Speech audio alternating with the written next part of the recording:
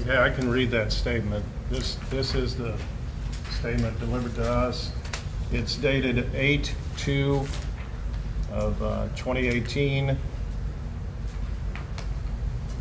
On June 20th, 2018 marked my 38th year on Nebraska's death row.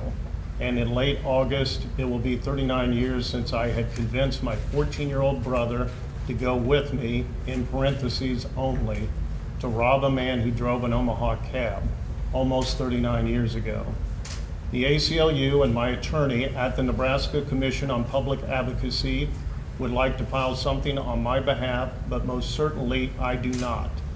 But if they would really like to, then I wish they would file a motion for my brother Donald to get him off parole, which he has been on since forever, it seems like. Then that would be perfect for me. As his older brother, whom he looked up to, I should had led him in the right way to go instead of bringing him down, way down, and because of that, I am terribly sorry. In parentheses, please forgive me, Don, somehow. In conclusion, if there are truly those out there who are against capital punishment, there are some on Nebraska's death row who claim to be innocent.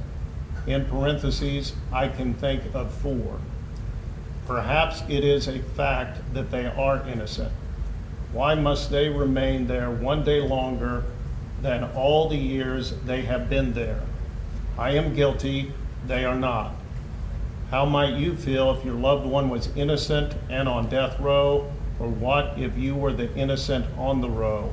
How long must you be here before you were executed or had to spend the rest of your innocent life in prison? 3 question marks, signed by Carey Dean Moore, and he has ex-death row inmate.